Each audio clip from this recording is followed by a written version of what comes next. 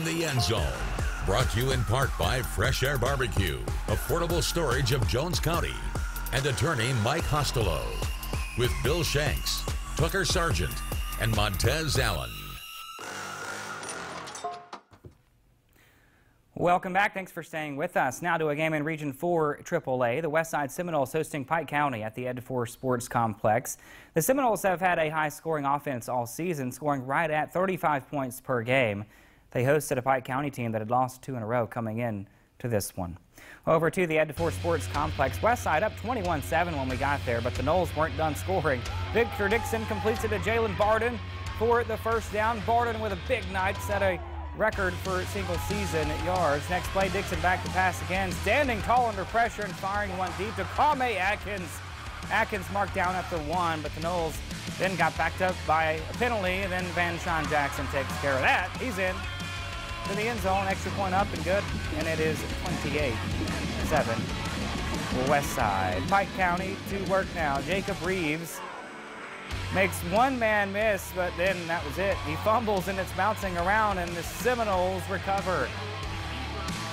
Jackson on the carry here for Westside to set up another big pass play, and take a look at this. Dixon to Kendre Coates.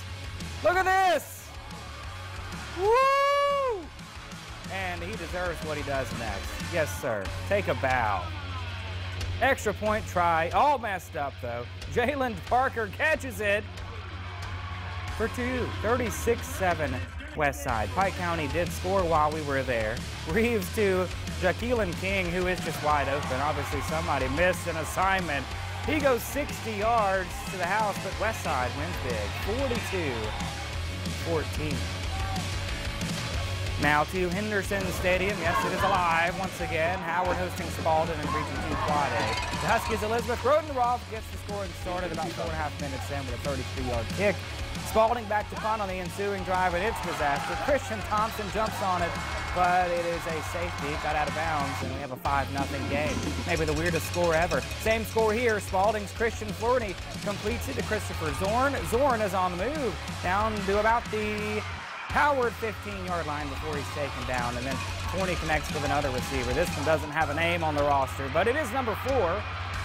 Extra point, no good. 6-5 Howard. Jaguars back with the ball again. Jelani Copenny, nice looking running back, throws a man to the ground, and that's a first down. Then they feed it to him again, but this time he fumbles. He fumbles. Howard recovers, and the Huskies give it to big Jeremiah Kelly.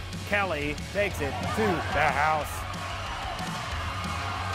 2-point try for Howard, no good, so it was 11-6, and that was the score at halftime. Howard pulls away in the second half, though. 37-14 the final at Henderson.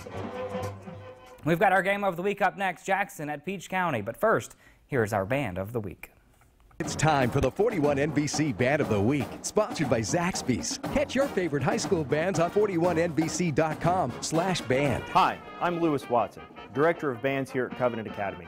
The thing I love most about being a band director at Covenant is that as a classical school, our students get the freedom to explore and excel at a variety of styles and genres of music, from the marches of John Philip Sousa to the jazz legends of Duke Ellington and Count Basie. Go Rams!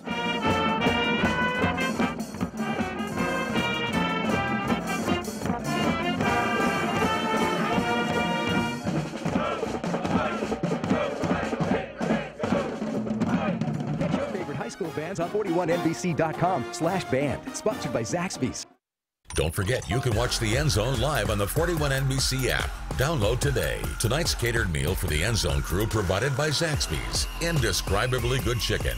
Indescribably great support of our community.